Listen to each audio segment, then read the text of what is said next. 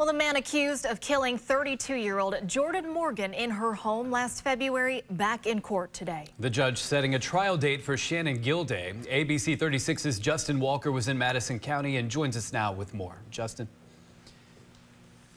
That trial has been set for May 5th, 2025, and today Jordan's father, Wesley Morgan, spoke to reporters saying his family continues to feel the impacts of the loss of his daughter. He says he's angered by the speed of how the case is moving. We're having a very difficult time with the loss of Jordan. An emotional Wesley Morgan says his family still has nightmares about what happened last February.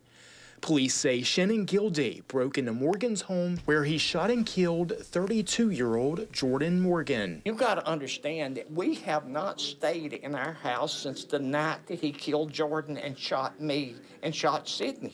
In January, Gilday's attorney, Tom Griffiths, filed 2 motions, one for improved living conditions and one for visitation rights for Gilday's mother. Griffiths says he was concerned for Gilday's declining mental health. The judge overruled those motions for lack of evidence. The judge asked us to put evidence on the record before she would have a hearing on that, because that's an extraordinary hearing. That's not something that normally happens.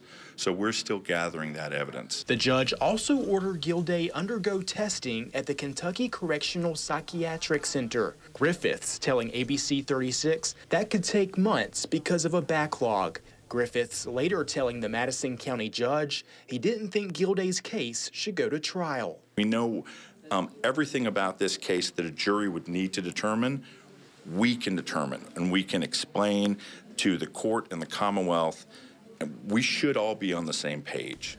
So in a case like this, we don't need to have the jury come in. Wesley, Jordan's father, disagrees. The Constitution says a speedy trial. We have lost all semblance to the Constitution as it comes to trying people for crimes. Now, Gilday is due back in court in May for another pretrial conference. For now, Justin Walker, ABC 36 on your side.